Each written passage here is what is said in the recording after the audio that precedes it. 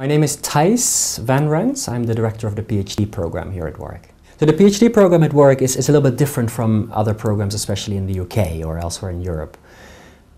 We have organized our PhD program much more like US schools do, which means that we'll start with a very intensive course work period. The first 2 years you'll basically be studying modules. And then there is another 2 to 4 years of research, which makes the program in total up to 6 years.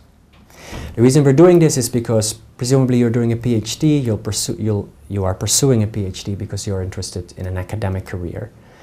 And when you finish and you are actually looking for those jobs, you will be competing with students from other schools who will have a similarly intensive preparation. Economics has become a very technical field, so the first year is basically dedicated to teaching you those methods. In the second year you'll have a little bit more choice and you can study the topics of your interest in depth.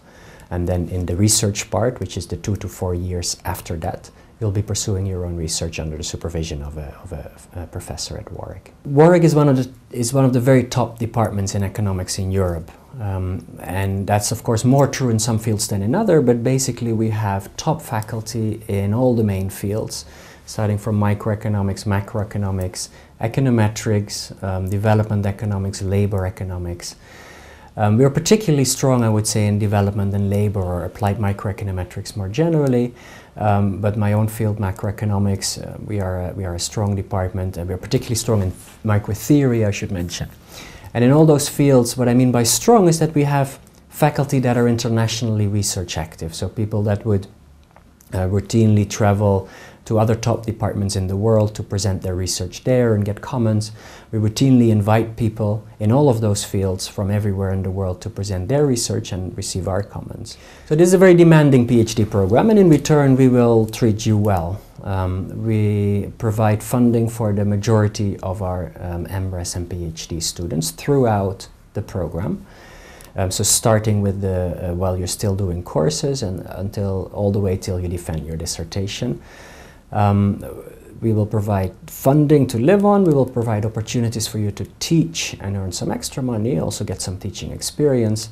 There's lots of opportunities for you to attend conferences, present your papers there, participate in all kinds of activities. So this program is basically exclusively meant for people pursuing an academic career. Our placement on that market has been dramatically improving in recent years. It's always been reasonably good, but now we are really starting to get to placing students in the top schools internationally. Last year we placed somebody at the University of Toronto, and we're hoping that this trend will continue as we invest more resources in providing better training and providing better support for our students. So by the time you would defend your dissertation, hopefully you will be competing with people from top schools in the US and very few top schools in Europe for the best academic jobs or anywhere in the world. This department is very active as a research department, so we'll offer loads of opportunities for students to be research active or active in the field of economics outside of their actual course of study. We have seminars in all the main fields. There's in the order of 7 seminars every week here by external speakers who present their research. There's lots of workshops where internally faculty and PhD students present research to each other. And of course our PhD students are more than encouraged, they are almost required or expected to participate in those activities.